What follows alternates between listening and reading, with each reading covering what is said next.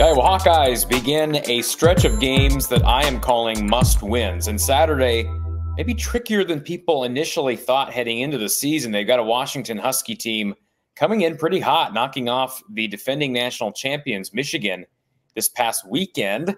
What are some keys and some things to watch for in Kinnick on Saturday morning? We'll talk about it in just a moment. Want to first thank Under the Kitchen. Randy's got a new print with none other than Doak Walker Award candidate Caleb Johnson. Yes, I know Ashton Genty's out there, but Caleb Johnson has had a wonderful season so far, and they need him to get back on track this Saturday. Check out all the artwork from Randy down to Under the Kitchen in Mitchellville. You can visit his website. It's underthekitchen.square.site. You can also visit Under the Kitchen on Facebook. So the Hawkeyes and the Huskies on Saturday morning, 11 a.m. Central Time.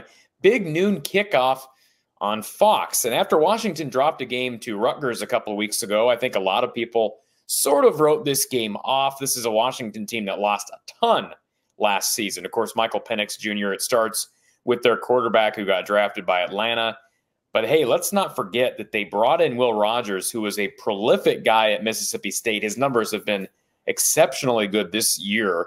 And their offensive numbers as a team have been exceptional. They're top 3 in the conference in passing. They're top 5 in the conference in basically every rushing category. Jonah Coleman is their lead back. He's a workhorse, not a real big guy at 5'9", but he packs a punch at about 225.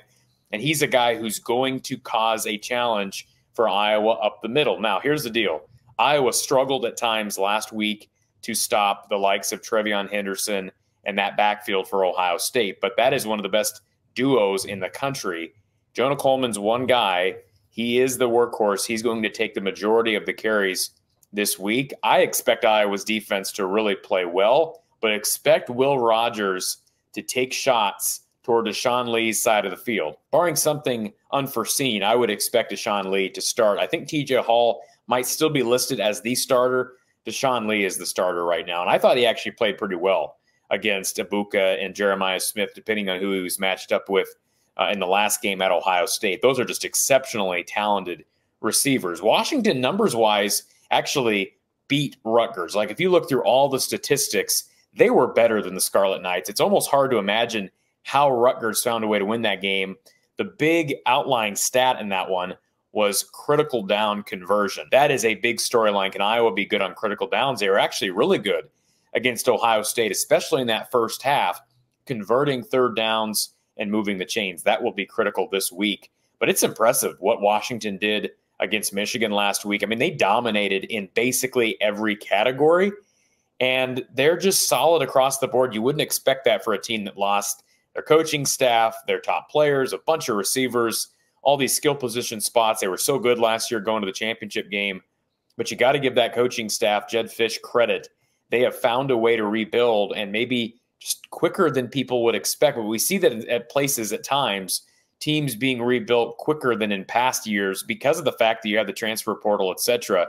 But maybe the depth there at Washington was a little bit stronger than we initially thought. So this should be an interesting one. Here's a bold prediction, and I am going out on a limb here. I'm not guaranteeing anything, but this is a bold prediction. I think if Iowa wins this game in Kinnick, they win out the rest of the season.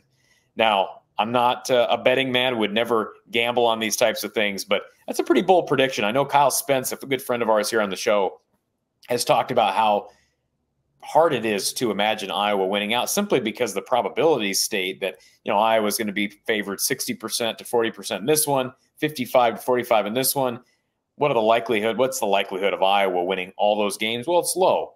However, Iowa has found a way to overcome those odds so often under Kirk Ferentz. I even go back to 2021, year of poor offense, terrible offense. I could use even stronger language than that. 2023, another good example. They won 20 games combined those two seasons.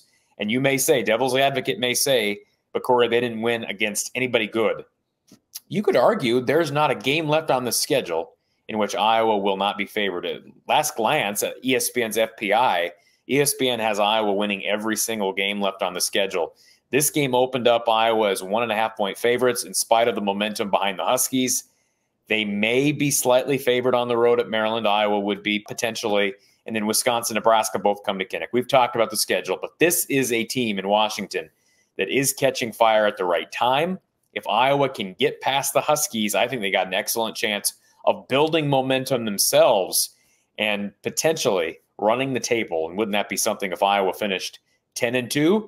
Because again, I think they got an excellent chance of going to Indy. For some reason, that gets under people's skin when I say Iowa might win out and go to Indy. But the math is what the math is, and the schedule is what the schedule is. So I'll be coming out with my score prediction later tonight. Appreciate you tuning in. Hit that thumbs up button, the like button before you leave.